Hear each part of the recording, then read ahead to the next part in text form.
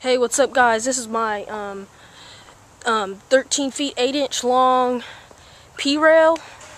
It's really sick, and we just put this part together right here. It used to be square, but now it's round, and it's pretty cool.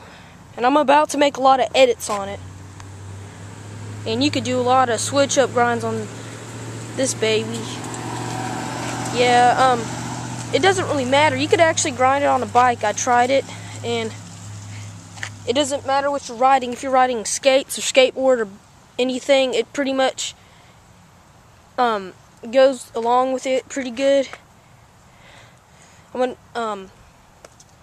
first starts from 11 inches and it goes down to 9. And yeah, I'm about to show y'all guys a few clips of me grinding it, just a couple, just two. And they're not the best I could do. I could do a little better than that, but I'll show them anyway. Here's the clips now.